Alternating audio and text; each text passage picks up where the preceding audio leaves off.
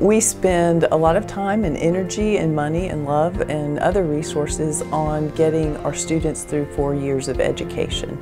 And when they graduate and we launch them into the world, we want to make sure that they have the skills that are career relevant for them and that they are contributing to the Upstate. We want to make sure that what we do is successful for them and for all the folks in the Upstate. So that requires lots of good planning.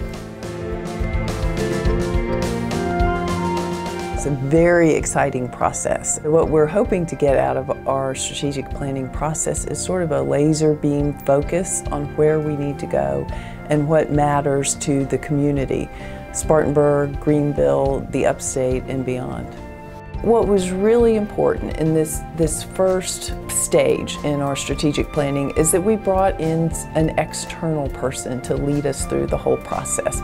Dr. Athena Dupre is from the University of West Florida, and she's somebody who is nationally known for strategic planning in institutions of higher education.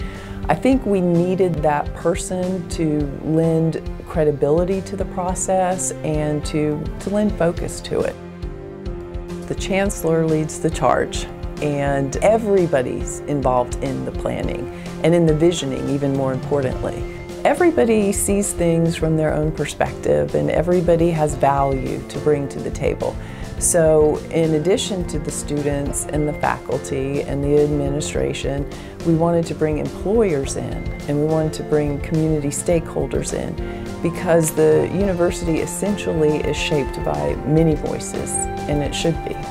We need to make sure that we're relevant to everybody, to students, to faculty, to community, to everybody.